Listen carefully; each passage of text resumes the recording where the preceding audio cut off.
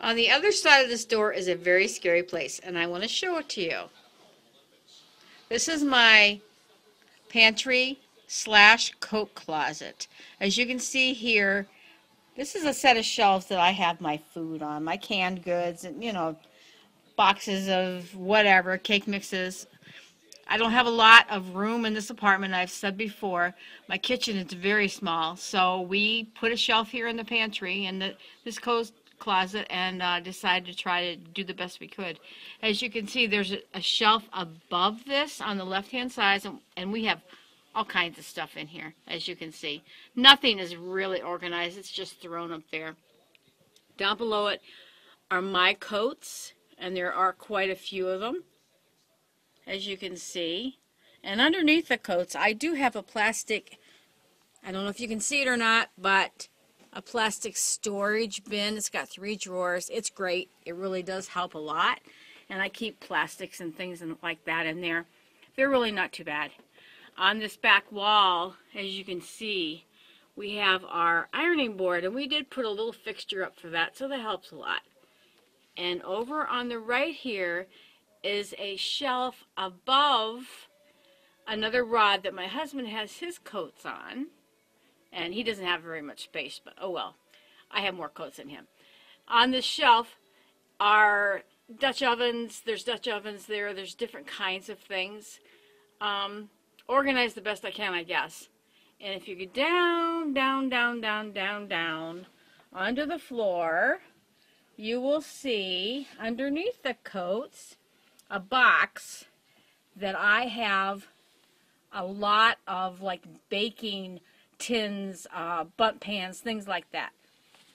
So if we go over this way, there is my vacuum cleaner. So anyways, this coat closet is very, very small, and it's very unorganized.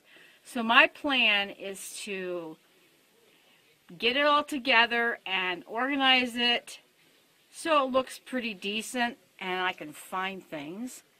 And to purge, I need to get rid of a lot of stuff because I have that pack rat in me, like I think many of you do. So anyways, this may take me a while to do this, but I'm going to start on it and we'll see what happens. So see you next time. Okay, this is where I began. This is the shelf. It's a set of 4 shelves that I had all my food on. I'm going to walk by him here. As you can see, this hallway is very narrow. It's only like maybe 4 feet wide. I don't even know if it's that much. So it's kind of hard to get by here.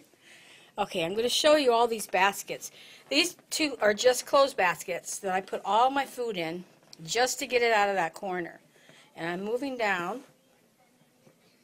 And here I'm finishing. There are 2 boxes, and that has the end of the food in there. Now I'm going to walk over to the closet and show you where I got this from. Here's my closet. As you can see, it's still really, really messy. But over here in this left corner is where that shelf was. Okay, right there. That's where I had all that food. Can you believe it? Okay, this is my first step in cleaning out this closet. Everything else, as you can see, is still here. And I think it's going to be a real big job to do this, but I'll be glad when I get it done. This is the top shelf I'm showing you right now. Well, there are all kinds of stuff crammed in there. There's my ironing board. There's my shelf on the other side, which in the end, that shelving unit with all the food is going to be right here where these coats are. The coats are going to be transferred to the other side of the room where the shelf was. This closet is so crammed full of stuff, I can't believe it. There, we're going to end up with my vacuum cleaner again. There it is. This closet is so small, but I think I can do it. So, I'm going to stop now and get busy on those shelves. See you next time. Here we are, back to the pantry, the closet. And I'm going to show you what I did. The shelves are still here. We decided to just go with shelves in this corner, as you can see. It works. And I've kind of divided them up. The snacks are on this top with the bins, and underneath it is some baking things, and down below it I have other things that I kind of put on there and organized. It works. On this top shelf, and you remember how messy it was, I've kept my irons right there, and there's a flash on things that I need pretty often. I put right there. Right there I have my basket, and I have like hats and mittens and things in there, and that works too. And over there in the hat box I have more hats. I have a lot of hats and mittens. And in the corner I have my fabric bags that I use at the grocery store, and so that's a good place because I put them all inside of that red bag and it's all in one place, so that works good. I've got my ironing board still here. That's going to stay. And down below you're going to see the vacuum cleaner. I don't like it in here, but this is where I have to keep it because I don't have a whole lot of room. So that's where that is. I still have coats over here on this side next to the shelf, as you can see. And we're going to go around the small room.